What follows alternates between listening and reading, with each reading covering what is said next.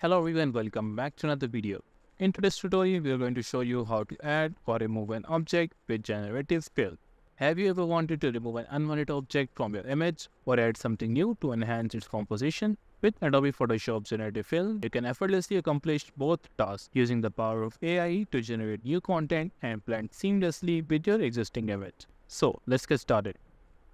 I have this image with me, so I will be removing this part and replace with another teapot, just like this one.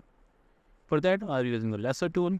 I'm going to zoom in just a little bit, and then I'm going to make a rough selection around this area. By the way, I'm using the Photoshop beta version. If you don't have this beta version, you will not get the Generative Fill.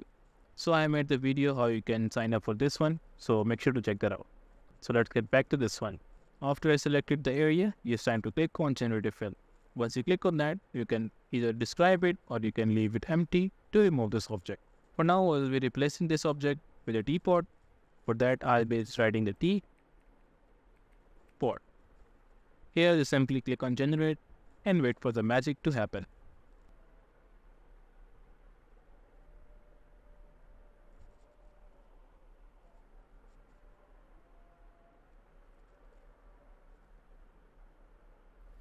And there you have it.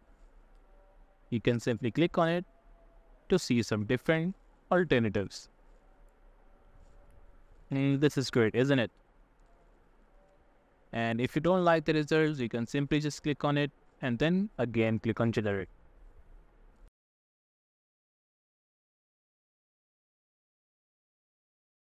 This will create some more variations for you. And this is great, isn't it?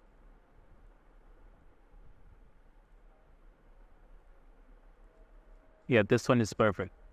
So let's go with this one. If I zoom in, you can see this one is blending very well with the background as well. So this is the first image. Let's move on to the second one. I have this image and I want to remove the leaves from here and this one as well. For that, simply just select the area around it. Here, click on Generative Fill and leave this blank. And click on Generate. And just like that, you see the area is now removed. Let's go with this one. Let's select this area and then click on Generative Fill and then Generate. This will remove this part as well. So let's wait for it. And there you have it. This one is pretty good. So let's move on to this one. You get the idea how to remove the exact part that you don't want. Simply just select the lasso tool, make a selection by this, click on Generative Fill and then Generate without writing anything. And there you go. So now let's move on to the third example. Just select this one. I have this picture. You see the man is painting this art. So let's add a moon here. For that, let's make a circle. Let's make a little bigger circle. And then click on Generative Fill.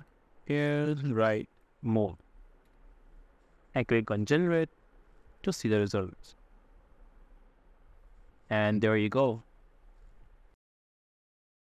You can see multiple variations. This first one is a little bit realistic. If I zoom out, yeah, this looks good, isn't it? And now congratulations on mastering the art of using Generative Fill in Adobe Photoshop. If you found the tutorial helpful, make sure to hit thumbs up and subscribe to our channel for more. Thank you for watching. I'll see you in the next one.